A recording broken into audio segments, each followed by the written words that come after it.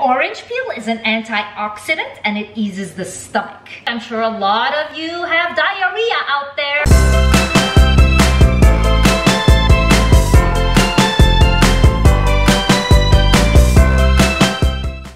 Well, hello everybody and welcome back to my channel. These are very difficult times. I know all of you are homebound. I know it's really difficult right now. So I'm bringing this video to you to uplift you with some home remedies. Yes, these are really good home remedies. It has been found by my niece, who is a wonderful person and very, very, very in tune with her health and inner soul system.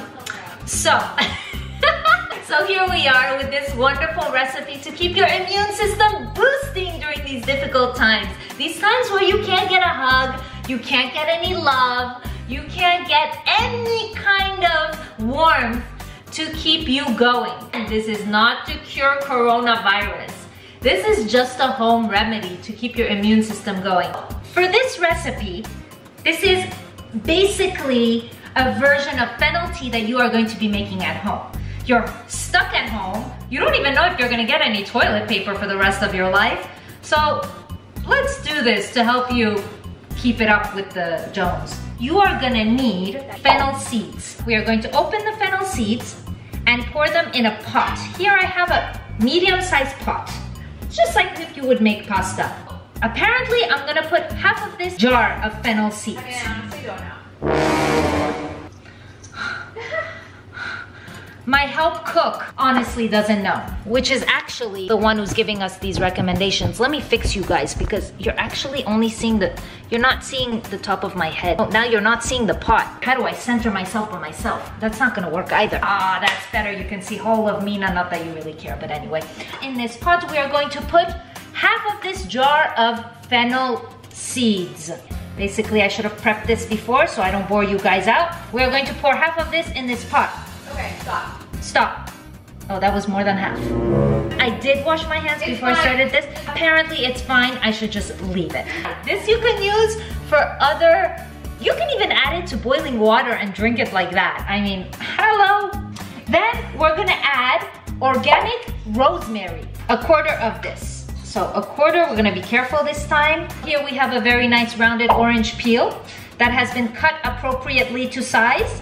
Orange peel is an antioxidant and it eases the stomach. I'm sure a lot of you have diarrhea out there.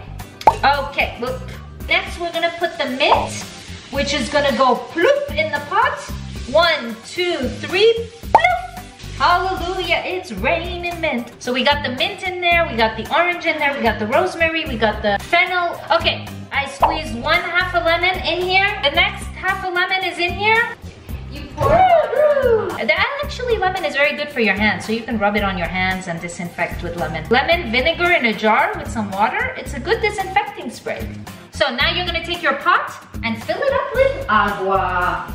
So now we have water, lemon, and all the ingredients that we talked about. We're turning on the stove on medium. All you do is you bring it to a boil, you put it in a cup, and then you can add some elderberry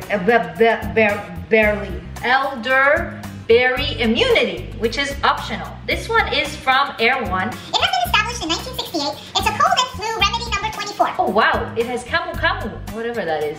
It's supposed to be good for you. I don't know these things, you guys know. These lovely little sticks are Manuka honey from New Zealand. Just put a spoonful of honey if you can't get this. Here we have the result boiling. Our concoction is ready. Oh my goodness, this looks so wonderful. We are going to pour it like this. We can dump a lemon in there. Should be good. I'm gonna pour it like this. You're gonna take your honey stick, you're gonna open it and pour it into the cup, and there you have a wonderful scrumptious tea. So please drink this on a daily basis to support your immune system. And I will be back with more videos. Take care guys and stay positive. Delicious. Bye guys.